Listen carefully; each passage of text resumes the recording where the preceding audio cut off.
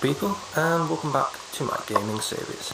And today I'm going to show you how to get this beautiful thing here, the Wizdish Rovrhow, working for the PSVR. Okay, so first setup is we've got our PS4 there, we've got our VR headset all plugged in, and we've got the Rovrhow. Now there's a wire that extends from the Rovrhow that is a mic slot, so you've got to put it in the second one, the pink one, you plug it straight in.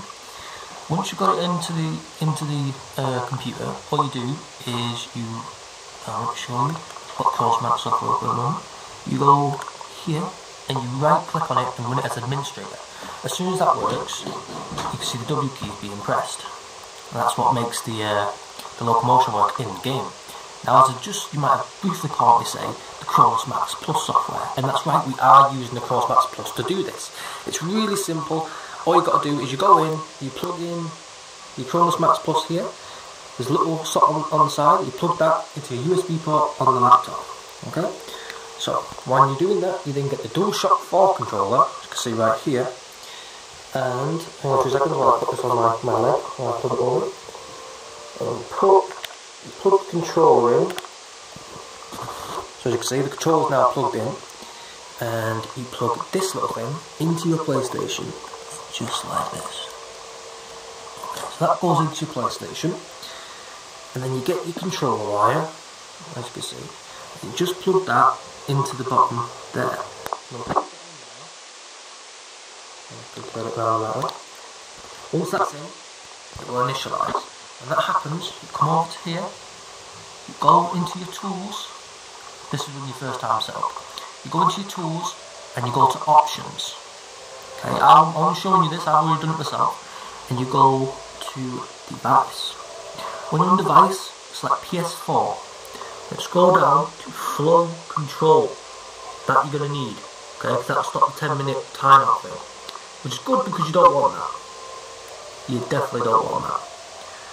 Okay, okay, so once you've done that, you then go to plugins.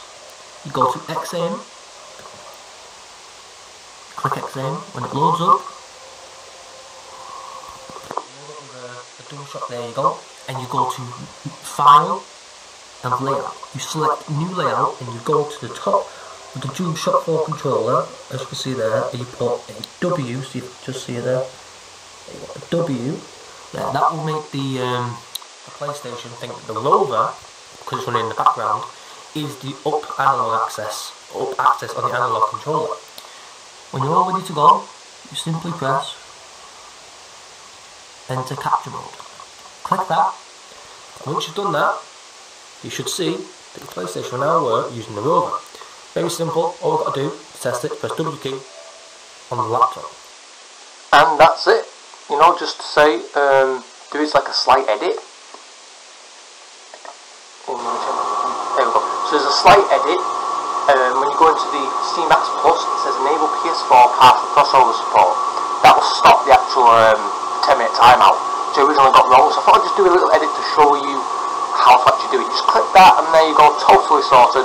You get the Wizdish software free from their website. You just go to the link down below, click it, download it, order your Rovrhow, have fun, and remember to tell them Shane sent you. And yeah, I'm afraid that's all we've got time for today, people. So once again, I've been me and you've been you. Thank you so much for joining me on my gaming series. Join me next time for something else. Bye bye for now.